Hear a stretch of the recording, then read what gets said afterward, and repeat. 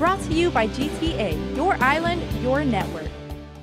The political action committees that announced a write-in campaign for the Adelup team moving full steam ahead with their plans to give Guam a third gubernatorial option in the general election.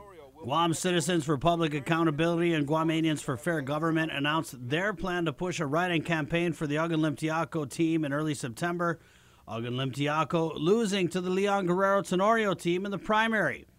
Andre Bainum, head of Guamanians for Fair Government, has written 2 letters to the Guam Election Commission asking for more space on the write-in portion of the general election ballot, but the request has not been addressed by the GEC board. The commission tabled the discussion for a later time.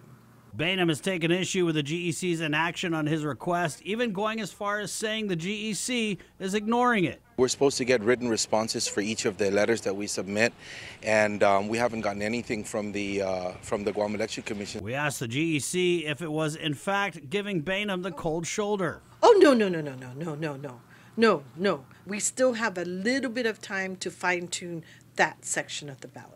While Bainum and Ken Guerrero of Citizens for Public Accountability say they're acting on behalf of the people of Guam, we wanted to find out just how many people they feel they're representing. Just for my group, there's 8 of us in a committee, and we come together to make these types of decisions. So by no means am I the one that makes these decisions by myself. And then we have several thousand followers on Facebook and our website.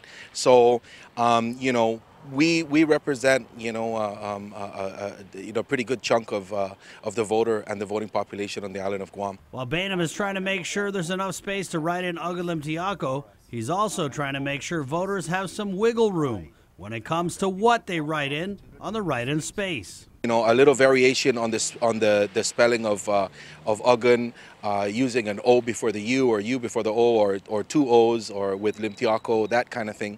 We want to make sure that they're able to accept those when it comes time to count those ballots.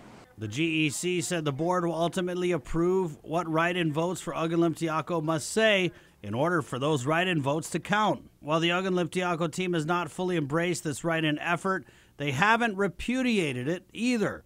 A Democratic Unity pledge the team signed said primary election losers would not run write-in campaigns and also disavow any third-party group that tries to draft them as write-in candidates.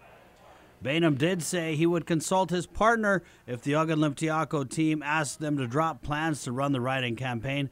He also said the write-in campaign is about a third option, since Bainum says the Lou and Josh and Tenorio Ada teams are cut from the same cloth. There is no difference. One grabs the money and the other grabs the gun. For Guam's News Network, Chris Barnett reports.